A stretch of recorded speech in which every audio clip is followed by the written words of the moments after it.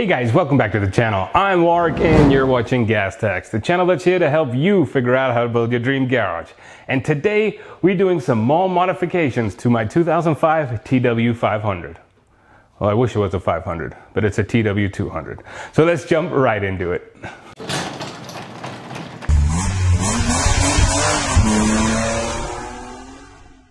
If you're new to the channel, thanks for stopping by. Consider subscribing and give me a thumbs up if you like my content. And if you're a long-time subscriber, always good to have you back. So a couple videos ago, I did some upgrades to the bike. I put the rear rack on, a trickle charger, and an air filter. But one of you guys out there mentioned the air filter needs to be oiled. So luckily I have some oil here. I'm gonna add some oil on there. Never knew that.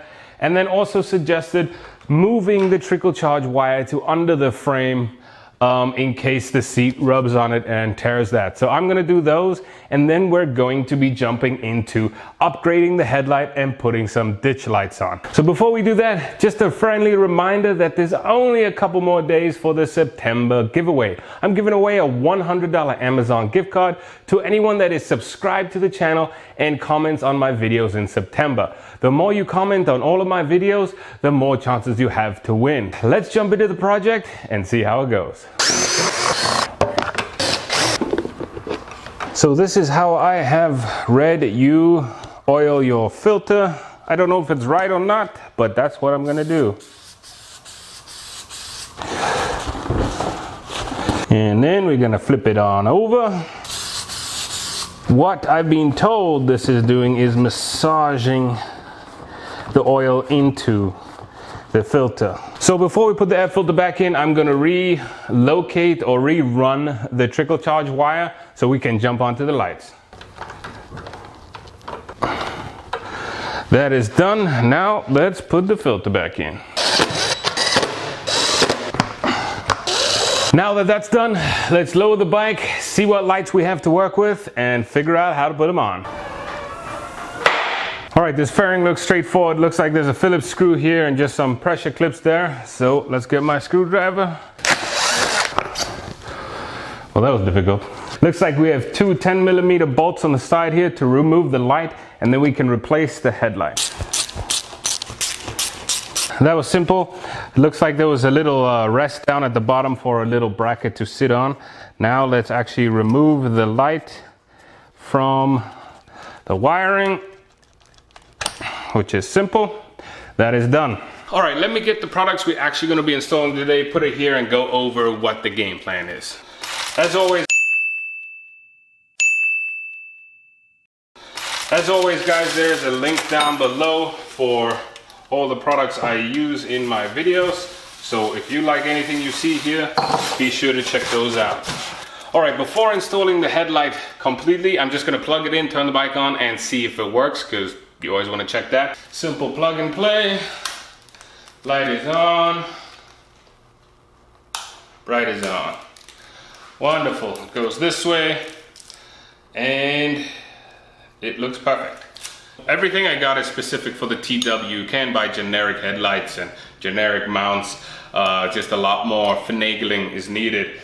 So here are the actual ditch lights. The brackets are made to go right here. That looks pretty straightforward, and let's go and install these. All right, so the lights I got came with these brackets, so these mounts. One thing to remember is, if you're OCD like me, see which way the wire bends already. So this wire is already bending here, so we're gonna use this for the left side. And then if you want the nuts on the inside, firstly make sure you input the mounting bolt. And then if you want the nut on this side, so it looks cleaner, make sure you put that on the opposite side. So I don't have to walk to my Sonic set here. Let's get this. I assume this is metric. It is from China. Who else hates it when the nut and the bolt are different sizes? That drives me insane. If you guys haven't seen my video about these Omni-Wall tool organization set, be sure you check those out. I'll leave the link below. I love these things. I highly recommend them. I'm actually getting more to do inside my utility room in the house. So check them out. All right, let's go over to the bike and see how these fit. All right, so as I mentioned, since the wire, oh, look at that. All right, so we gotta make this hole a bit bigger here. That shouldn't be a problem. But as this wire is bending, you want it this way, just so it doesn't look like a kink in the wire. And again, this one over here. So let's do that. All right, now that the holes are drilled, I'm gonna make sure they're big enough because you always wanna check that. And then I think I'm gonna put you guys on time lapse because I gotta wire all of this. And that's just a tedious process, but let's check if it fits. All right, cool, so they fit, so that's gonna work out great. So now I am going to figure out how to wire, put a switch in there, and then I'll get back to you. So enjoy the time lapse.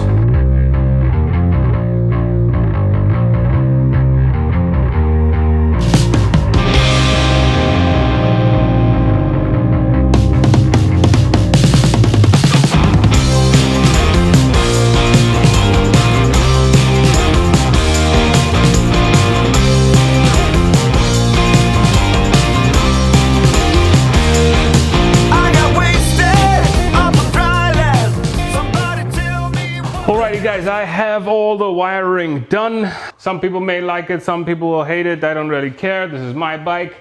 But if you guys want to know how I did it, here is a switch. This switch is wired to a positive that I pulled off the headlight. And then the two positives on the fog lights are on the other side of the switch. Sometimes there would be a fuse here. I don't really care for a fuse.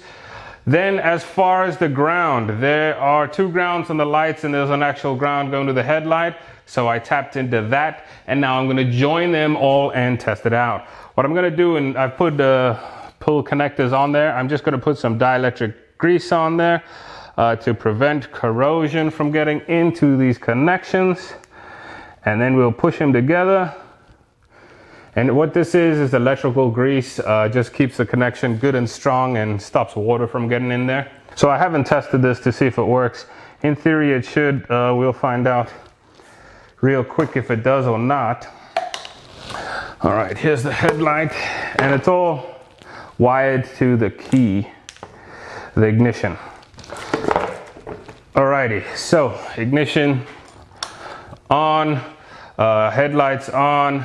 Bright still works. Now where's my switch? Here, let's see if the fogs work. Cool, all the spots, all the ditch lights. All right, that works out perfect. So now what I'm gonna do is put the headlight in, position everything. I'm not gonna mount the actual switch right now because I am going to be replacing the handlebars in another video. So there's no point in putting it on to take it off. But that's how you do it if you are interested. It looks good.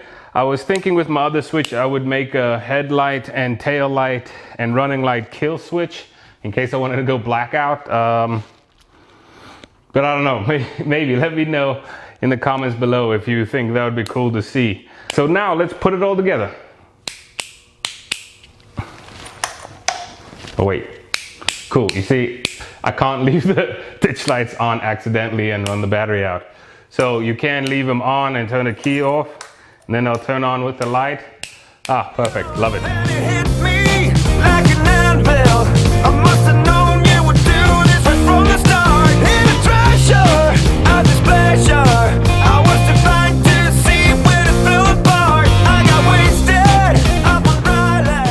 Alright, well guys, thanks a lot for tuning into this project. As you can see, it's all back together and looks nice. I love the way these headlights look.